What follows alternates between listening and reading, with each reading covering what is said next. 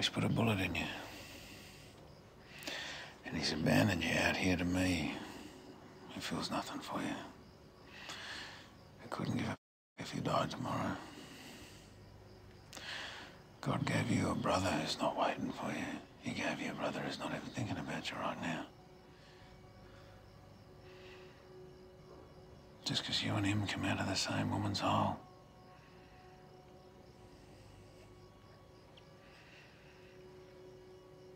The only thing that means anything right now is that I'm here and he's not.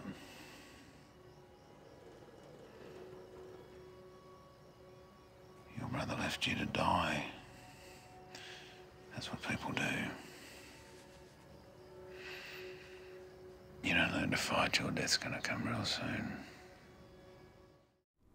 Even if there were an infinite number of cars in the world, the very last guy whose car you'd want to steal is the guy played by Guy Pearce in The Rover. That man's name is Eric, and he is so fiercely, obsessively determined to get his car back that he will let nothing stand in his way. Guy Pearce really gives a splendid performance as Eric. The film The Rover is set in a future time where there's been an economic collapse and people are distraught and upset. The film is directed by David Michôd, whose first film, Animal Kingdom, was a big success. It's a bleak film, it's an unrelenting film, it's a very effective film, and it shows not only that Guy Pearce is a splendid actor, but that David Michôd is a director with a very bright future. For the Los Angeles Times, this is Kenneth Turan.